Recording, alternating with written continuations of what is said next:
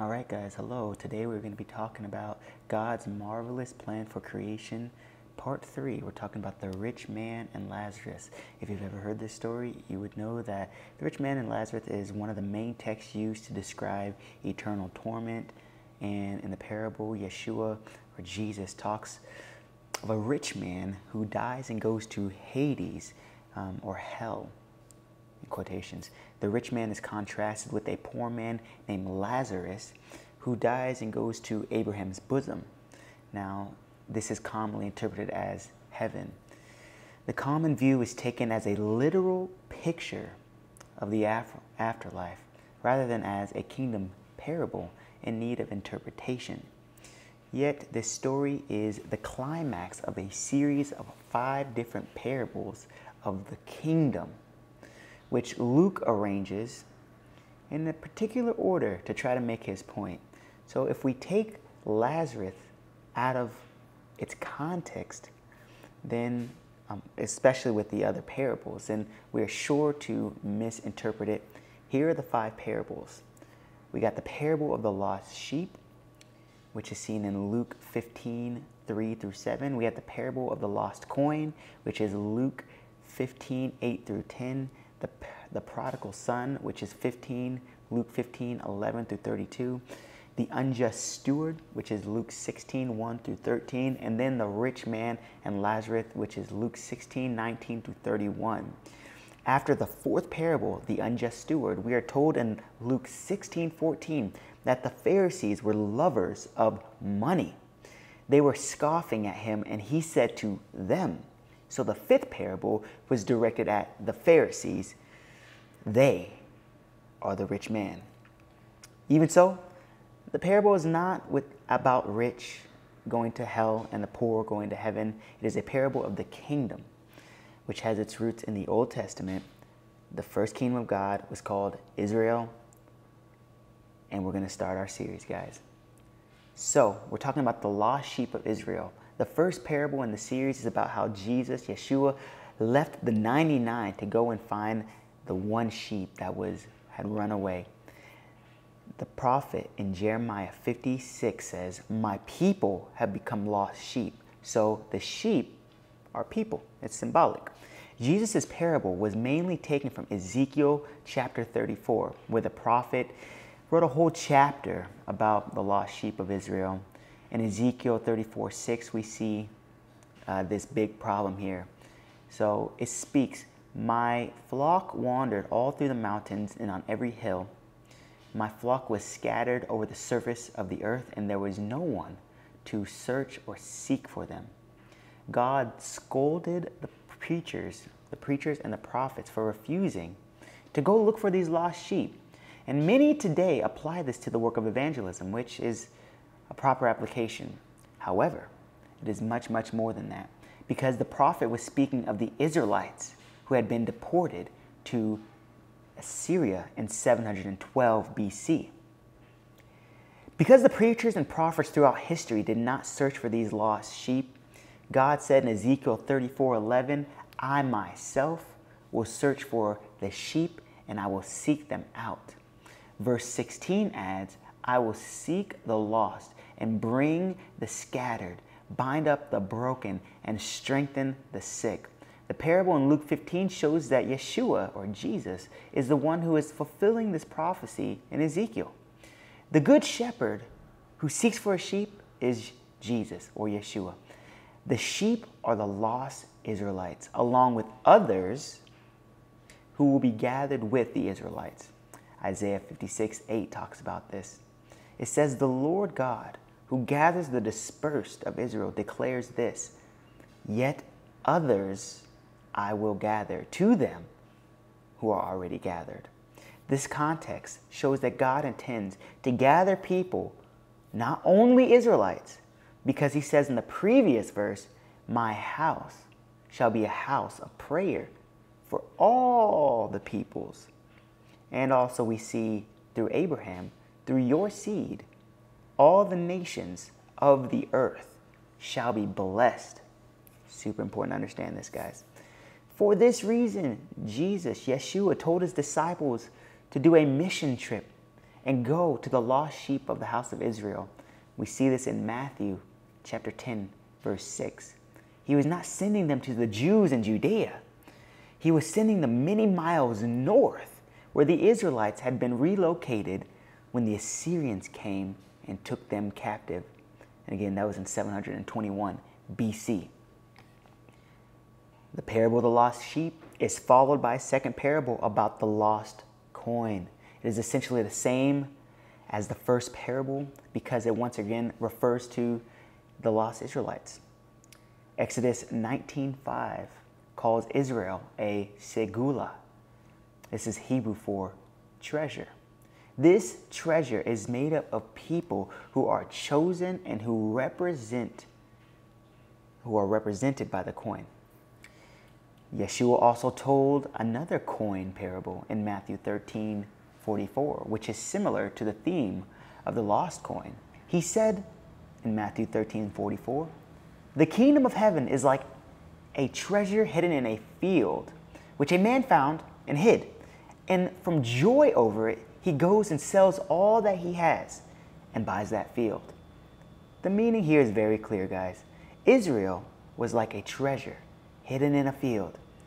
Jesus said in Matthew 13:38 that the field is the world. Israel was lost and hidden in the world because no one bothered to find the lost sheep of Israel. We read that Yeshua bought the whole field, he bought the world in order to obtain the hidden treasure. When he bought the field, then he could lay claim to all that was hidden in it. This shows that Yeshua, died for the whole world. We see this in 1 John 2:2.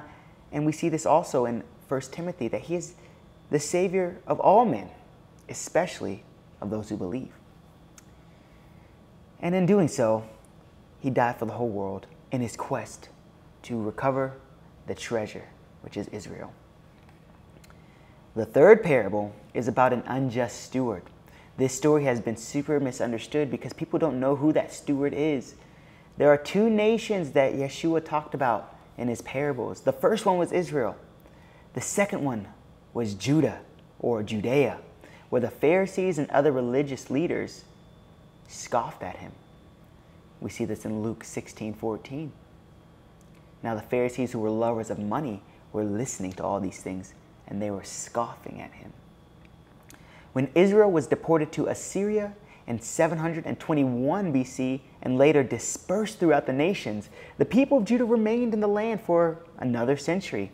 A century later, God allowed the Babylonians to conquer Judah and resettle the people in Babylon for 70 years.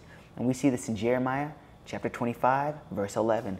The whole land will be a desolation and a horror, and these nations will serve the king of Babylon for 70 years.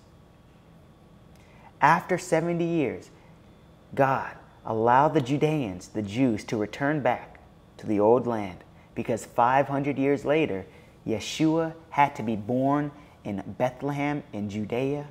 And we see this in Luke chapter 2, verses 4. Joseph also went up from Galilee, from the city of Nazareth to Judea, to the city of David, which is called Bethlehem, because he was of the house and the family of David. And David was of the house and family of Judah. All right. Certainly, this is why the prophets never say that the people of Judah were lost. Certainly, they were lost in a spiritual sense unless they had the genuine faith in Messiah and Christ. However, they were never lost as a nation. Even though they later lost their nation status, they always remained a distinct and were well known to everyone. The parable of the unjust steward was directed at the religious leaders of the Jews who had become rich while oppressing the lower class Jews. Yeshua often exposed their corruption and drove them out of the temple on 2 occasions. We see this in John chapter 2, verse 15, and Matthew chapter 21, verses 12. The unjust steward pictured the corrupt nation of Judah and its corrupt priests and other religious leaders. So we see that there are two main characters in Yeshua's parables, Israel and Judah. The division between them had occurred thousands of years earlier when the nation was divided after the death of Solomon. There were two brothers in the parable of the prodigal son. One, Israel, left home. The other, Judah, stayed home. The one who stayed home, again, represented Judah. The one who left home represented Israel. The prodigal son, Israel, spent all of his money and then finally returned home. And when he returned, his father ran and welcomed him, and they celebrated his return. The older brother, Judah, complained that his brother was getting more attention than he deserved. His father answered, "This brother of yours was dead, and now has begun to live, was lost, and has been found." Luke 15:32. It is clear that the prodigal son is also the lost sheep and also the lost coin in the parables we just talked about. The older brother is Judah, and also he is the unjust steward of the previous parable. This also explains why the Pharisees scoffed at Yeshua's parable. They knew he was talking about them. With this background in mind, now we are in position to better understand the last parable in this series. The rich man represents Judah, and Lazarus represents the poor man. It is Israel. As you can see, the story is a kingdom parable. It speaks of the time after each nation was destroyed. It is not only a story about the it's not a story about the afterlife of individual people. Super, super clear. I'm going to say that again. It is not a story about the afterlife of individual people, but it is a kingdom parable with symbolic references to Judah and to Israel. Having identified the characters, we can now understand some of the details of this story. So Lazarus is pictured as a beggar at the gate. He was outside the house, right where we would expect him to be, because Israel was outside the house after the Assyrians deported them and resettled them into a foreign land. We see this happen in 721 BC. Luke chapter 16:21 says that Lazarus was longing to be fed with the crumbs which were falling from the rich man's table. We know that the food represents the word of God. Man does not live on bread alone, but every word that comes out of the mouth of God. And that's Matthew 4:4. In captivity far away, the Israelites were suffering from a famine for hearing the words of the Lord. And Amos 8:11 gives us these exact words. "Behold, the days are coming, declares the Lord God, when I will send a famine on the land."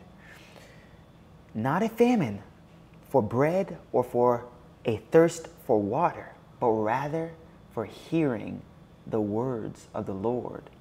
So you understand that he was famished because this poor man was famished. He longed to have that bread, but because he was outside the gate, just like the tribe of Israel was scattered by the Assyrians, there was a famine of the word of God.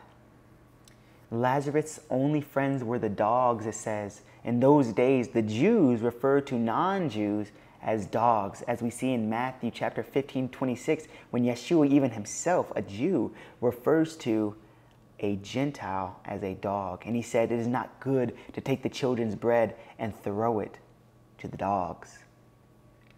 Israel was living among foreign nations. This is the setup for the parable, guys. And then we read that the rich man and Lazarus each died. Sad. Israel had already died as a nation more than 700 years earlier when they were taken captive. Judah was soon to die about 40 years later when the Roman army destroyed the temple in 70 AD. Each nation had a different fate as prophesied by the scriptures. So the lost Israelites would be to be regathered and used as a basis for the kingdom of God. So Lazarus himself is pictured in the bosom of Abraham. Now, what does Abraham represent, guys? Abraham represents the man of faith. Abraham represents the children of faith. The real sons of Abraham, as we see in Galatians 3:7, therefore, be sure that it is those who are of faith who are the sons of Abraham. These received the promises given to Abraham by faith through the new covenant brought to them by none other than Yeshua Messiah, or Jesus Christ. The nation of Judah, however, represented by the rich man, suffers an entirely different fate. The rich man finds himself in torment, in Hades, hell. This does not mean that Jews go to hell. It refers to the Jewish condition since the destruction of Jerusalem in 70 AD.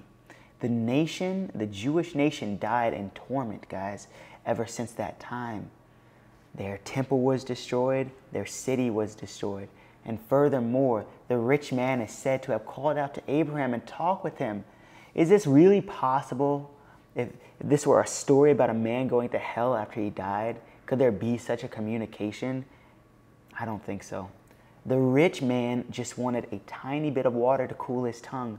Both water and food represents the word of God. As we see in scriptures that Christ has loved the church and has washed her by the washing of the water of the word. Isn't that right, guys? And again, we see that man does not live by bread alone, but every word that comes out of the mouth of God. We see that in Matthew 4:4. The rich man needed a lot of water. And in fact, Yeshua says in John chapter 4 to the woman in Samaria, he says to her, whoever receives the water that I give him will never thirst again. He says, out of their belly would flow rivers of living water. See, this rich man who represents Judah, needed more than just a little bit of water. But he only really wanted a tiny bit of it. So also today, the Jews claim to know the word of God, but in reality, by rejecting Christ, they really only want a little bit of water. They don't want the fullness. And we know that Christ also is symbolic of the rock that was stricken by Moses. And out of this rock came water. And that represents Christ. But if we reject Christ, it shows that they only wanted a little bit of water. The rich man asked the truth to be sent to his 5 brothers. Is it a coincidence that Judah himself had 5 brothers? Reuben, Simeon, Levi, Issachar, and Zebulun. See Genesis 29 and 32 to 30:20. All others of his brothers were actually half-brothers, being born by different mothers. The rich man said if someone would come back from the dead, his brothers would listen to him and believe the truth. But Abraham responded in Luke chapter 16, verse 31, if they do not listen to Moses, if they do not listen to the prophets, neither will they be persuaded if someone rises from the dead. Can I tell you that someone rose from the dead? Jesus rose from the dead, and yet they did not listen to him. Yeshua rose from the dead, and yet they did not listen. Instead, the gospel tells us that they spread a lie to deceive their own people. We see this in Matthew 28, verse 13 and 15, which says, you are to say to his disciples, you are to say, his disciples came to him by night. And these are the Pharisees are speaking to the guards of the tomb. And if this should come to the governor's ears, we will win him over and keep you out of trouble. And they took the money and they did as they were instructed. And this is what the rich man and Lazarus teaches us. It is not about an eternal, tormentous death, but it is about Judah and Israel. And it's a kingdom parable. Hope that helps you guys. Put your hand on my shoulder, lead me near, baby.